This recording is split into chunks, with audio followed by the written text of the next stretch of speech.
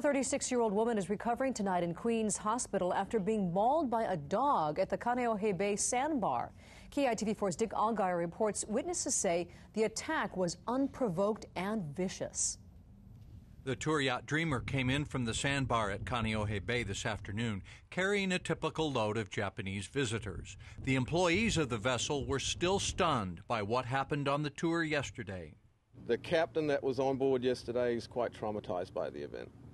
The operations director says an employee, a 36-year-old Japanese woman, was setting an anchor in the sand yesterday when two unrestrained dogs from another boat ran up and one attacked her.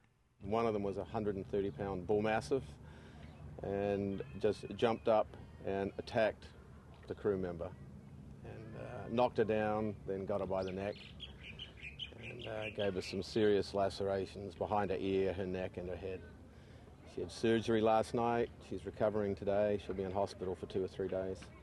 Officials with the Department of Land and Natural Resources say the dog was turned over to its owner, who could face dangerous dog charges.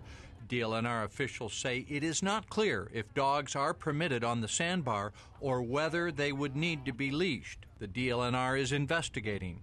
Obviously, after yesterday's event, it's potentially dangerous. Yeah. Somebody should look into it for sure. DLNR officials will be meeting tomorrow to talk about alcohol problems at the Sandbar. Now they may also need to discuss the issue of unattended and dangerous dogs running loose out there. Reporting from Heiea Pier, Dick Allgaier, KITV4 News.